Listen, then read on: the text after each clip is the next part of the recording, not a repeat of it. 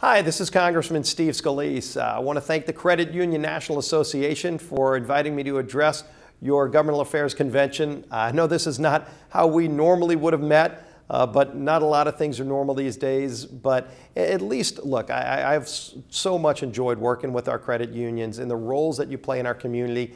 And it's never been more important as small businesses are battling through COVID, as families are having all of these struggles. Our credit unions once again have been on the front lines at helping get our small businesses and get our families in these communities through the tragedies that we've been dealing with.